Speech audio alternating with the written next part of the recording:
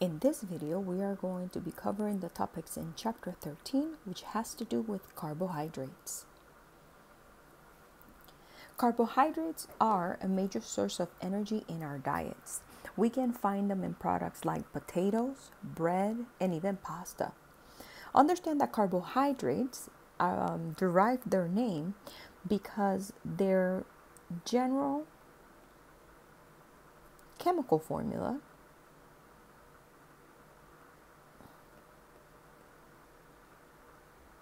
is CnH2ON. So that's why they are hydrates of carbon. That's where the name is derived from. They are made by the elements carbon, hydrogen, and oxygen. Understand that plants utilize CO2, water, and energy. Through the process of photosynthesis, they can synthesize carbohydrates. We need to update them from the diet. And when we update them through eating, understand that carbohydrates go through the process of respiration. And in respiration, we turn carbohydrates, so for example, glucose, into CO2, water, and energy. So when we are doing the process of respiration, in other words, if you look at what are the components in a carbohydrate and what are the products of their reaction, it means that every time we are undergoing the process of respiration, we are combusting carbohydrates. Because remember that in the process of respiration, we're taking a molecule that has carbon, hydrogen, and oxygen. We are reacting it with oxygen, and then we're turning it into CO2, water, and energy. Carbohydrates are also called saccharides, and saccharides means sugar. There are different types of carbohydrates. The basic unit of a carbohydrate is going to be called a monosaccharide, and those are the simplest carbohydrates. If we take 2 units of monosaccharides and we link them together, that is called a disaccharide. And then when we put many monosaccharides together, then those are known as polysaccharides. Understand that carbohydrates can be hydrolyzed, but only if they are disaccharides or polysaccharides. Monosaccharides cannot undergo hydrolysis because they're already the simplest carbohydrate out there. But if we have a disaccharide, again, di means 2, so when it is hydrolyzed, when do we break them apart? Then we can have 2 monosaccharides. If we have a polysaccharide and we hydrolyze them, meaning hydrolysis is cutting with water. That's why we have it here.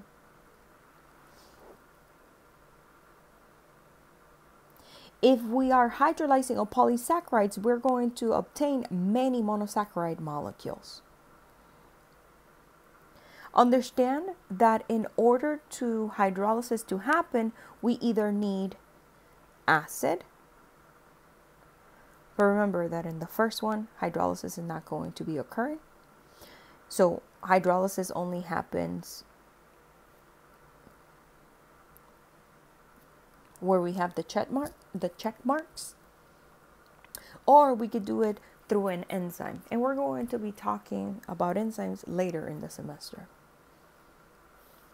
Let's start focusing now on monosaccharides. When it comes to monosaccharides, understand that they consist of 3 to 8 carbon chains with 1 carbon that contains a carbonyl group. If your monosaccharide contains an aldehyde, then that means that we call it an aldose. If your monosaccharides contain a ketone group, that means that we consider it a ketose. And as you can see here, we have the examples on the right for the structures of erythrose and erythrulose. As you can see, an erythrose is going to be an aldose because it contains an aldehyde, while erythrulose is a ketose because it has a carbon that is bonded to a carbonyl, and that carbonyl is bonded to another carbon. We can also categorize monosaccharides as, or they can be classified by the number of carbons that are present in the molecule. So, as you can see, remember that monosaccharides have anywhere between 3 to 8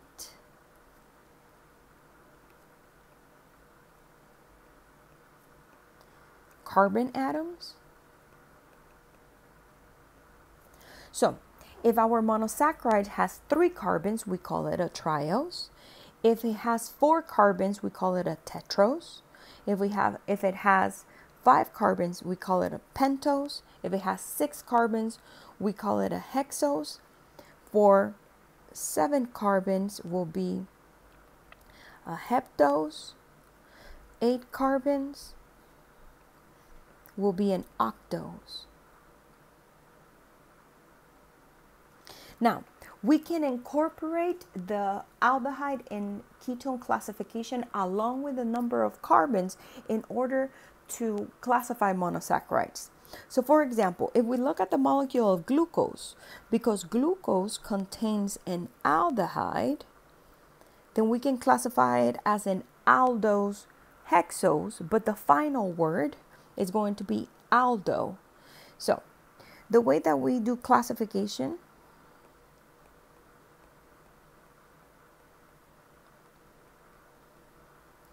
taking into account carbonyl and number of carbons. If we have an aldehyde, then we're going to write the word aldo. If we have a ketone, then we're going to write the word keto.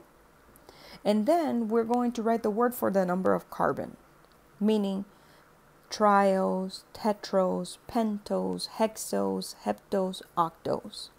So that's why we see that in the case of glucose, that is called an aldohexose because it contains an aldehyde, which I highlighted in orange.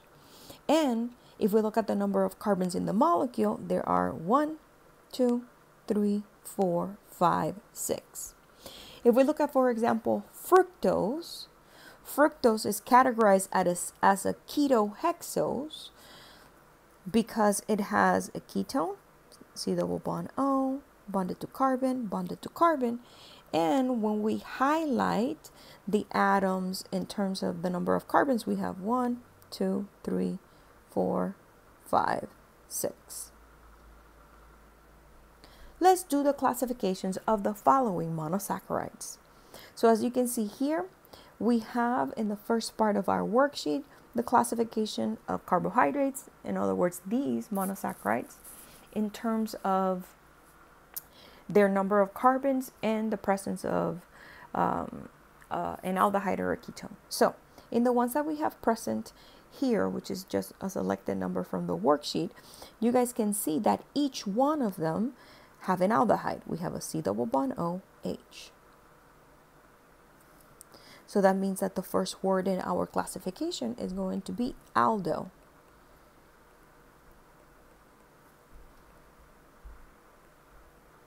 Then we look at the number of carbons in each of the molecules.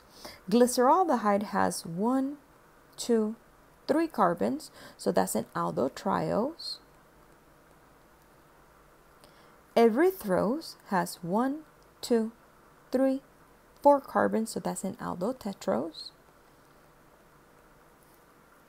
Arabinose has 1, 2, 3, 4, 5 carbons, so it is considered an aldo. pentose.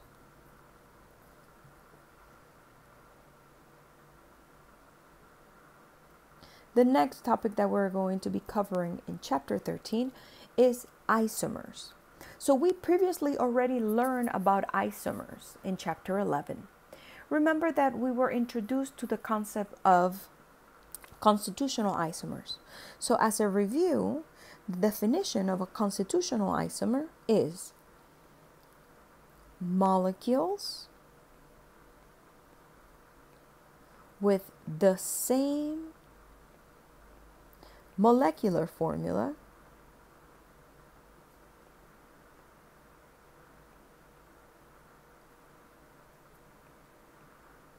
but different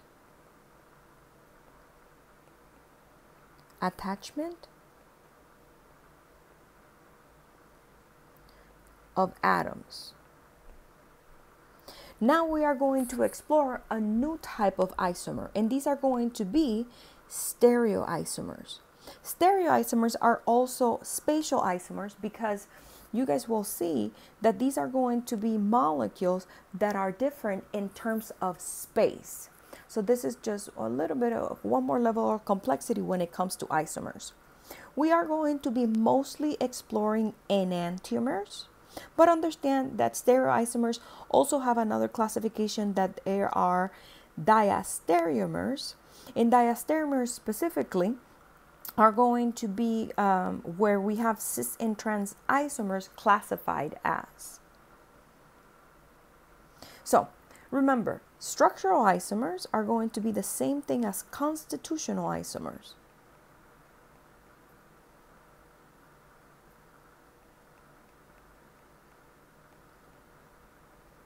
And as I defined them in the previous slides, these are going to be molecules that have the same molecular formula but different bonding arrangements. So as you can see here, now we have new some of the functional groups that were discussed in chapter 12. And now we are defining how they can be constitutional isomers of each other. So understand that an alcohol and an ether of the same molecular formula are going to be structural isomers of each other, or constitutional isomers. Aldehydes and ketones of the same molecular formula can be structural isomers of each other. But now, let's dive into what is a stereoisomer. So, in order to have a stereoisomer, understand that we're going to have molecules that have identical molecular formulas, okay? They are not structural isomers because the atoms are going to be bonded in the same sequence. It's just that they are going to be different from one each other in terms of how they are arranged in space. So understand that whenever we're doing these, we're going to be comparing two molecules to each other. These molecules, in order to be stereoisomers, cannot be superimposable. That means that you cannot stack them on top of each other. And they are known to be chiral. And we're going to talk about chirality in the upcoming chapters. So, understand that in problem 2 in the worksheet, we need to determine if a particular compound is either identical, an enantiomer, or a constitutional isomer, okay? Remember that the definition of these are going to be specifically if we have a molecule that cannot be superimposed, or that is non-superimposable, but they're mirror images of each other, that's what an enantiomer is, okay? And we're going to continue talking about this. So let's look at the following pairs of molecules. In the first set, we are comparing an alkene to a cyclohexane. Both of them contain 1, 2, 3, 4, 5 carbon atoms. So you can see in the alkene we have 1, 2. In the alkene we have 5. In the cycloalkene we also have 1, 2, 3, 4, 5. We already learned that alkenes and cyclic alkanes are going to have the same chemical formula, that it is CnH2n.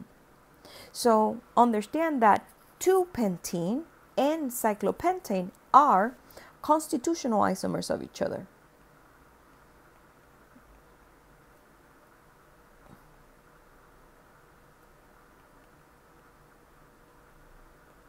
If we look at the second pair of the molecule, we can see that they're both methyl cyclobutane.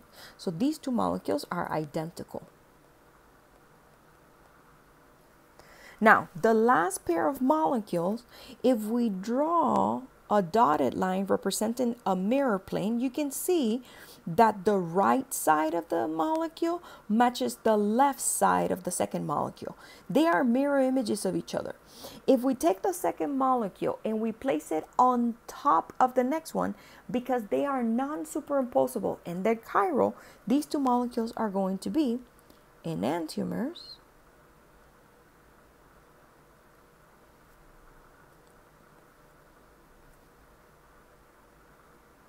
of each other.